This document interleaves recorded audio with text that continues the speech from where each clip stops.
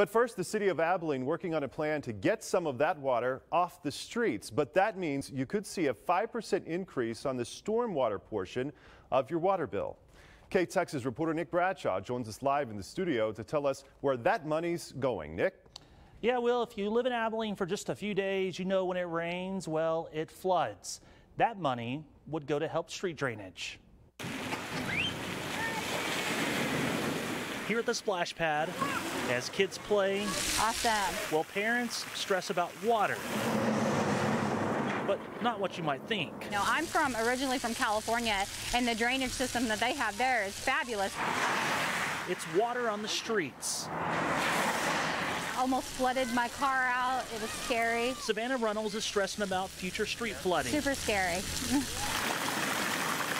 When it rains, Abilene becomes more like a water park. Absolutely. It's bad. And I mean, it's ruining people's cars. So to help with construction, the city wants to raise your water bill 5%. For a family of 4, that would be an estimated 24 cents. Now, not the water bill as a whole, but the storm drainage fee. If they do what they say they're going to do, the taxpayers will pay $150,000 a year.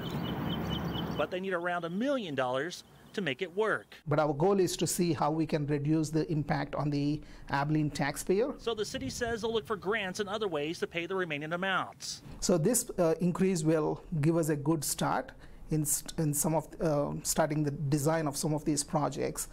And then the goal, if possible, is to see if we can get some federal dollars. If you think this will happen overnight, well, think twice. Crazy. Why would the streets be the drainage system? That makes no sense.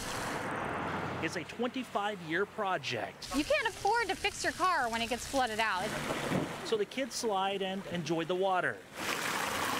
Mom and Dad looking for new routes when it rains. All right, City Council will vote on that coming up in August, and if they vote yes, that could take effect on your bill in October. In the studio, Nick Bradshaw, KTexas News.